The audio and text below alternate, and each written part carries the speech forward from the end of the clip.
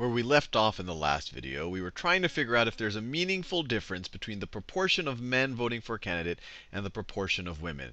We sampled 1,000 men, sampled 1,000 women, and we got a sample proportion for each of them. We got 0.642 for the men and 0.591 for the women. But our goal is to get a 95% confidence interval. So just based with our sample, just based our actual sample, we got, let me write it over here. We got our sample proportion for the men minus, let me do this in a neutral color.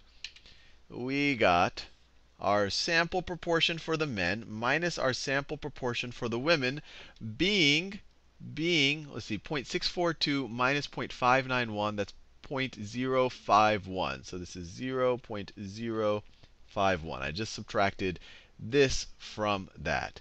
So what we want to do when we want a confidence interval, we want some interval. We want to be confident. I always have to say that because it's not going to be super precise. We want to be confident that there is a 95% chance that this thing right here. Remember, when we took the two sample proportions and took their difference, it's like taking a sample from the sampling distribution of this statistic. So we want a 95% chance that the true mean, or the true value of this, that p1 minus p2 is within some range. Let's say is within d. I'll say d for distance. d of the actual difference that we got with our samples. Within d of, I'll write that in green, 0.051.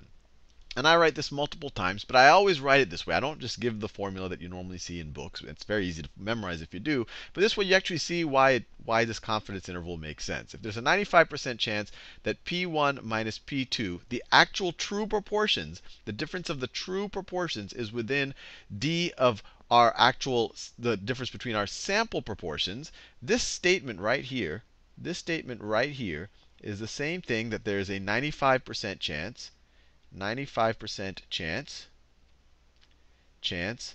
that 0.051 is within d of this actual parameter, p1 minus p2, which is the same thing as the mean. So we need to figure out some distance. Around this mean. We have to figure out some distance around this mean where if we take a random sample from this, and this is a random sample from this distribution, that if we take a random sample from this distribution, it has a 95% chance of being within d of this mean. Because if it's within d of the mean, then there's also a 95% chance that the mean is within d of our sample. And then we'll have our confidence interval. Our confidence interval will be d, this value plus d, and this value minus d. So what are these? What is the distance d? Well, in a normalized normal distribution, I got a z table right over here, and we can assume everything is normal, especially the sampling distributions, because our n is so big, and also our proportion is not close to 0 or 1. It's nice and close to the middle, so we don't end up with all these weird cases near the edges.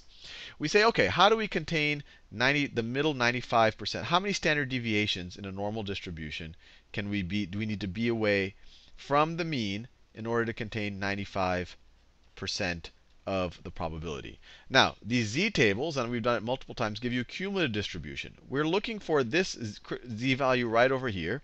If it's containing 95%, you're going to have 2.5% over here, and you're going to have 2.5% over here. So from a z table's point of view, this z table gives you the cumulative probability up to that z value. So what we're looking for is actually 97.5%. We're looking for something that contains all of this over here. 97.5%. If we get this z value and then apply it on both sides, then we're going to have something that contains 95%. So let's look up the 97.5. 97.5 is right over there. And that is 1.96 standard deviations. So this is 1.96 for a normalized standard deviation, or a z-score of 1.96. So if we look to this normal distribution right over here, this distance that we care about, This distance is going to be 1.96 times the standard deviation of this distribution. So it's going to be 1.96 times all of this business. 1.96 times the standard deviation of this distribution. And so we just need to calculate this and multiply it by 1.96. Now we have a problem. We don't know the true parameters P1 and P2. We don't know the true population parameters. We don't know P1 and P2. That's the part of the problem. We're trying to figure out, is there a meaningful difference between P1 and P2? But we've seen it multiple times. Since our sample size is large, we can estimate P1 and P2 with our sample proportions. So we can say it's going to be approximately, so we could change this, let me use a different color. We could change this to approximately, and we can use our sample proportions.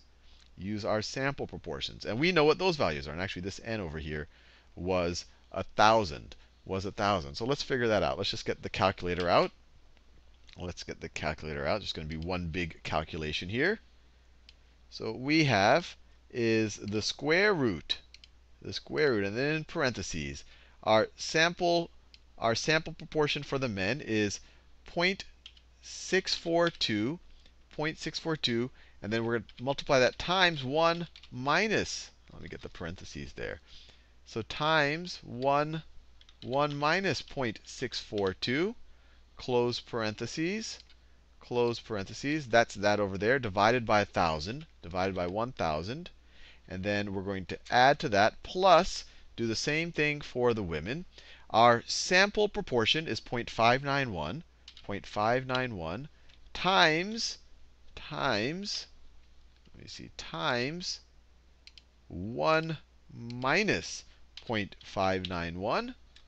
So that's this term right over here, divided by 1,000. Once again, I need to get the parentheses right. Divided by 1,000.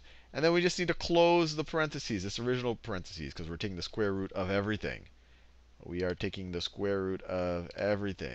So we get 0.021, or maybe we'll say 0.022. 0.022. So this value right here is approximately 0.022. So going back to our question, or this distance that we care about, this value is going to be approximately, or our best estimate of it is 0.022. So let's just multiply that. 0.022 times 1.96.